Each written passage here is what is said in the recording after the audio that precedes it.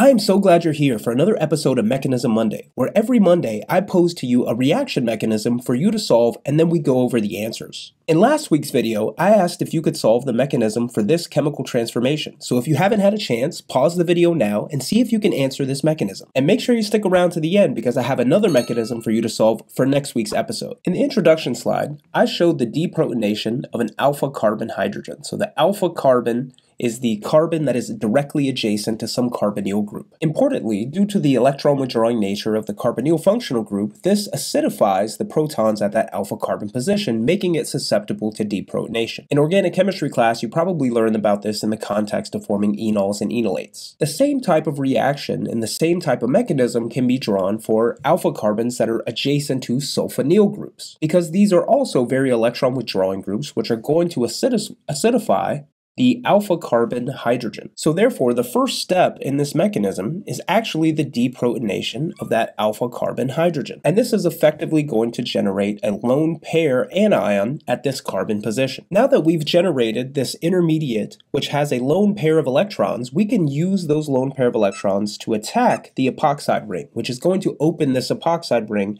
and eventually give us our carbonyl group over here.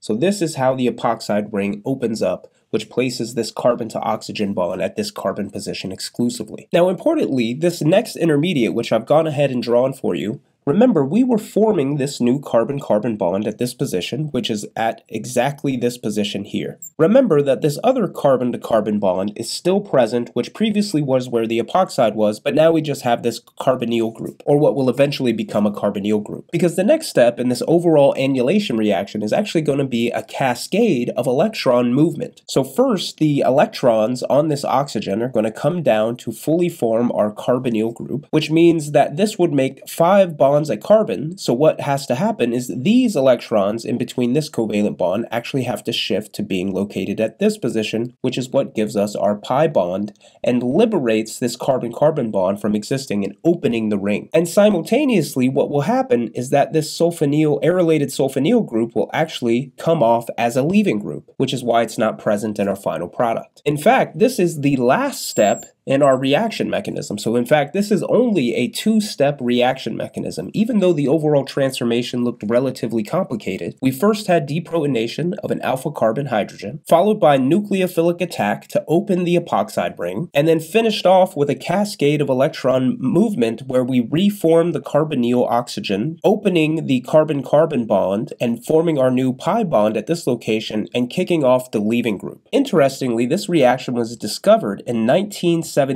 and is actually published in a paper, Helvetica Chimica Acta. And again, it was published in 1976, and the volume number is 59, and the page number is 2443, in case you wanted to go check out this initial publication describing this reaction mechanism. For next week's video, I'd love for you to solve this chemical transformation. Drop it as a comment down below so I can see how you did. And make sure that you're subscribed to the channel so that you don't miss out on the solution next Monday.